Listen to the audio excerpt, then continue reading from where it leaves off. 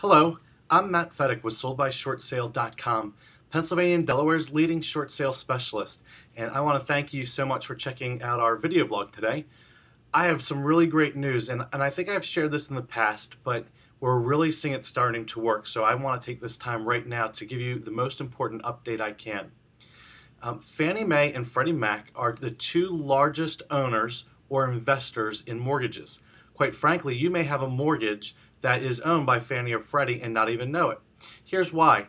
Fannie Mae and Freddie Mac, which are government-backed mortgage companies, they actually just own mortgages. They just own the loan itself.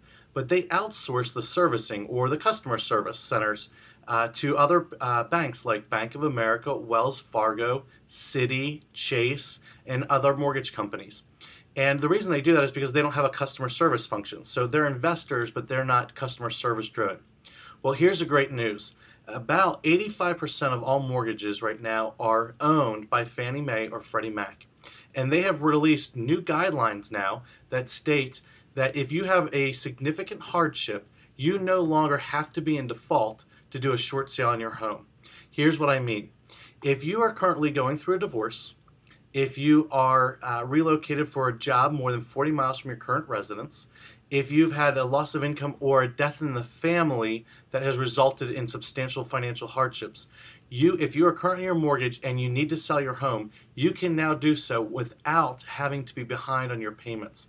This is great news for a lot of people that are in trouble. You see, a lot of people don't want to risk all the different things that come with going behind on their mortgage, or maybe they can keep up with their mortgage, but they can't keep up with it long term from today going forward. Well, now there's help. If you need to sell and you have a substantial hardship, which has created, and sometimes people don't realize what's substantial. Divorce is substantial, and you need to get the house sold. We can now do that while you keep your mortgage payments current, and then we can help you do a short sale on your home with the ability of the bank to take less than what is currently owed.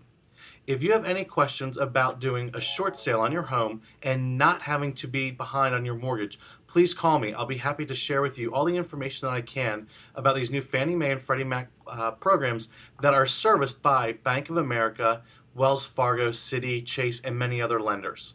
So give me a call at 610-427-4420. Visit my website, soldbyshortsale.com, and request more information, and we're here to help you anytime. Thanks so much for watching.